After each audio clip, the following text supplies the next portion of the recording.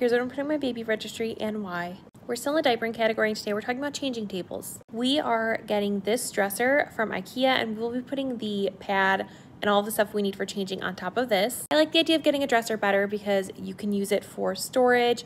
I like the different size drawers in here. I think that'll be great for organizing onesies, diapers, and everything else. If you don't have as much space though, you can just get a standard changing table. You can get some little storage cubes to put on the bottom here, and then you just put the changing pad on top.